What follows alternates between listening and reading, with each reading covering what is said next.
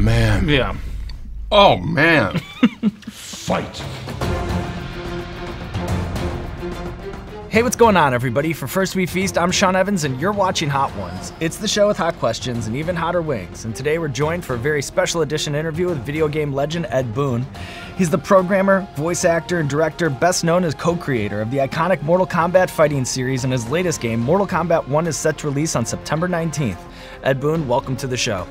Very happy to be here. A little nervous, but looks like fun. All totally normal reactions. Yeah. You know, everybody that comes in here, they're always nervous. But before we get started, how are you around spicy food? Like, do you reach for hot sauce naturally? No, I am at the lowest end of the spicy food. And it's not like I dislike it. I just have a very low tolerance, so this should be interesting.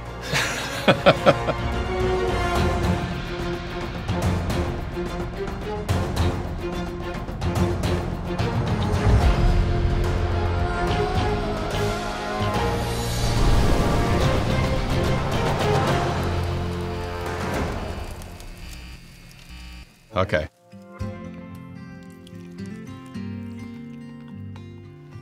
Is this one supposed to hit in right away, or just the lowest end?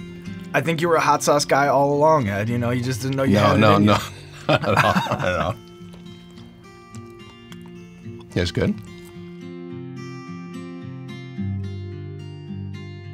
So, when we had actor Kumail Nanjiani on the show, he put forth this theory that video games are the only medium in entertainment that get better year over year because of the technological advancements.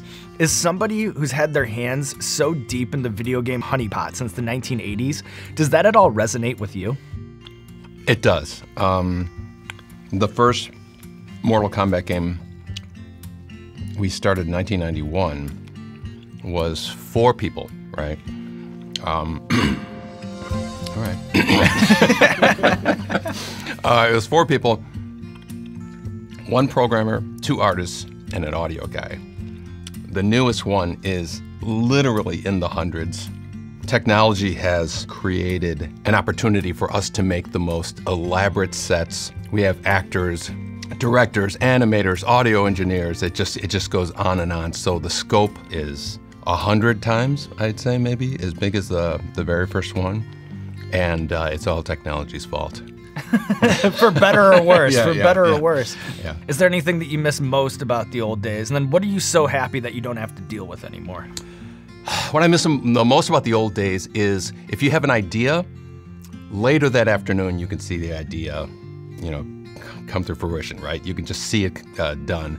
Now if you have an idea... 6-month lead. Oh, at least. It's like, you know, steering the Titanic. You know, you want to take a turn, you plan a month ahead, and then you start turning. So it was, there's something about having an idea off the top of your head and being able to do it now. Now it affects, you know, 30 people, and you have to borderline get permission to do it before you, when you do it, even in my position.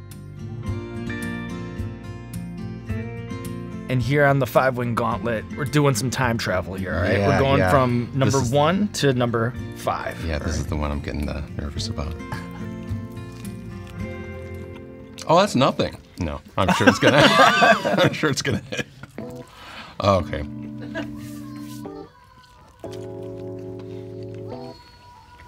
It do taste good. It is nice, and I'm kind of hungry, you know? I don't always come in here hungry, but when I do, it is kind of nice, you know, to have the meal here. Okay, I'm suspicious because I thought I'd be cracking on the second one for sure. You're gonna be good. You're gonna make it all the way through with not an ounce of sweat on you. Right. I can see it already, Ed. I'm gonna regret this. You got it. You know, I'm fascinated by guest characters, you know, having RoboCop on there, having Terminator on there, Spawn, Freddy Krueger. What kind of characters do you look for when deciding to bring a character from another universe into the Mortal Kombat world? That's actually, it's a lot more, it's not technical, it's just childish. We all, That's how I like it. That's how I like it. We all grew up watching movies from the 70s, 80s, and 90s. From our standpoint, it is, wouldn't it be cool to see Terminator fighting Scorpion? Wouldn't it be cool to see RoboCop fighting Sub-Zero? And it's as basic and simple as that. There's no science to it. At some point, there's legalities. Can we get the license to it? Can we do this? Right. But in terms of where the idea comes from, it's a bunch of adults who are still trapped in the 70s watching tough guy movies. Exactly, and want to see who would win in a fight. It's that simple. So this one is the spicy shark here. Uh-oh. Again, am I? Oh, okay. Yeah. Okay. No. So this is I just one answered my question. Is kind of sweet up front, and it almost makes you think, oh, did I grab the wrong wing? Yeah, it does. And then man. the second you think that, the door slams. Yeah. But still going back in. I love it, Ed. I love it. Well. So one of my favorite things that's come out about the new game is that you'll actually have a Jean-Claude Van Damme skin for Johnny Cage. That's right. Can you talk about how that came to be? Because I imagine that this is a very validating full circle moment, you know, 30 years in the making. It is when we, oh man, that's kicking in. When we made the very first game, our original intention was to make Van Damme the arcade game, right? We actually, you know, wanted to see the words Van Damme big there. And again, Bloodsport was big, and Universal Soldier, I think it was. So we called his people, and we're like, you know, we want to make a game based on Van Damme. And I don't know if he declined or it just never got to him or something like that. But again, this is a bunch of, you know, a couple of 20-year-old kids, 20-something-year-old kids wanted to make a video game. I could see how Van Damme would go. No, we're not doing this, and not knowing that. So we tried a number of times going back and forth with him. This time we hit the lottery, and we got him. And we actually have his voice, and he's gonna be the Johnny Cage character. And it is, like you said, it's the absolute full circle moment that we had. What do you see as the significance or the role and narrative in a fighting video game like this? So that's actually one of the hardest things about writing the story is, you know, we're gonna give the player like 30 fights, so you have to come up with 30 confrontations that'll be enough for a reason to fight. And we've kind of gotten, we've stumbled a couple of times, like we'd have, you know, Johnny Cage is hitting on somebody, and Jax is like, you know, hey, cut it out. Hey, I'm just hitting on her. Okay, let's fight about it. You know, that's not a really good reason to well, listen, fights happen that way. Exactly. Fights happen that way. At a bar or something like Yeah. that. But so we've had some really kind of silly ones, and we have to. But yeah, the story's main function is to create conflict and let the player resolve the conflict by beating the crap out of the other character. Yeah. It's only right. Yeah. All right, Ed, are you ready to move on here? This is The Bomb Beyond Insanity. Oh, man. So this one is crazy. Okay, I'm just letting you know off the bat. All right.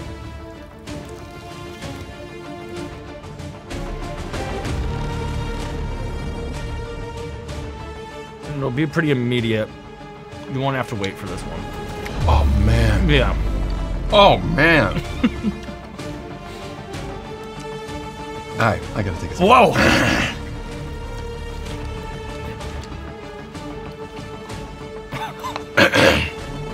Finish him. And he reaches I think I'm for the gonna join you there, by the way. Wow. That's the spiciest thing I've ever had in my life. So like me, you're an alum of the University of Illinois at Urbana-Champaign. We were talking about it a little bit outside. I know that you graduated with a degree in mathematics and computer science. I'm curious, where did you think you would go next? I can't imagine you thought like in 1986 that you were gonna be a video game developer. What'd you say? No. No. In 1986, I absolutely knew I was gonna be a video game developer. Yeah, I knew, wow. I knew, I think when I was like 15 years old or something, a game called Defender came out. And Defender, Pac-Man, wow. And it was, God, it actually gets hot. I know, and it doesn't stop, and then you talk, and, you know, it provides some oxygen to the fire, you know? And at the time, Apple had released, you know, the Apple II, so people first got computers in their hands. I had this Atari 800. Oh my God, it's even hotter. And once I put a pixel on the screen and moved it over, you know, to me it was like, you know, hitting a note on a piano and realizing you can hit 3 of them and make a chord. You can do this and you can compose. And it was a big moment of like, wow, this is what I want to do. And I always assumed that I would be working at a bank, right? Writing, you know, some kind of software, and then making games by myself, you know, on as a hobby or something like that. And it turned out that it was, I lucked out and I got a job in a pinball company that was also making video games, and I've had one job my whole life. Right out of school, I made one resume in Champaign, Illinois, and I've not made one since, you know, which is crazy, yeah. My lips are burning. All right, Ed. Okay.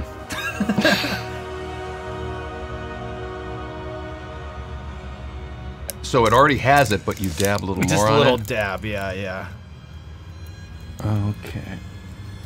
There you go, perfect. Cheers, Ed. What a ride. Cheers, wow. All right, I'm gonna regret this. Sharp, hits you right away. Yeah. But Ed, you don't have to eat anything else. You did it, you know? You walked in here a little bit nervous, oh my goodness. Okay. But to close things out, Mortal Kombat's made such an indelible imprint on me and so many in my generation. And here we are, 30 years later, still galvanizing players all over the world. So to close things out, with your brain on fire, mouth ablaze, I'm gonna hit you with a Mortal Kombat rapid fire. Rapid fire. Okay. Where did the "get over here" catchphrase come from? Get over here! We were in the studio, literally off the top of my head, I was like, hey, let's have the guy throw a spear. And as I was kind of miming it out, I had said, you know, then he pulls him in and he says, get over here, you know. And at that point, we weren't thinking of it, oh, that'll be a catchphrase. But later in the audio recording, I was there doing some grunts and groans and decided to yell out, get over here. That's my voice. And then that's basically where it came along. Do you have a favorite piece of Mortal Kombat memorabilia or a keepsake that you've collected over the years that's most treasured to you? Yes, I didn't know it existed, but when they made the first Mortal Kombat movie, for some dangerous reason, they made a Kano knife, this gigantic, not safe knife, and they branded it and they sent me one. And I'm the opposite of somebody who uses knives, but it's really cool looking. And so that's my favorite one. Off the top of your head, without thinking about it too much, do you have any sort of an idea for a hot sauce fatality? This one, and I would say, you know, just force feeding it to the loser. Well, you know what, Ed? We could not finish him today because he took on the wings of death, lived to tell the tale, and now there's nothing left to do but roll out the red carpet for you. This camera, this camera, this camera, let the people know what you have going on in your life. We have September 19th, we have Mortal Kombat 1 that is coming out. It is the 12th version of Mortal Kombat that we are calling Mortal Kombat 1 because we've reset our story, telling it from the actual Big Bang, and you will see a brand new origin, brand new timeline of a Mortal Kombat universe, and as many cool features as we've ever added, and we can't wait for players to check it out. Can't wait to play. Good job, man.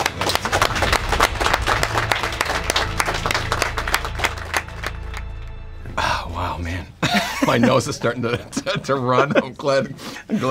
We finished just in time. Yeah. I was gonna. Oh, man. Flawless victory.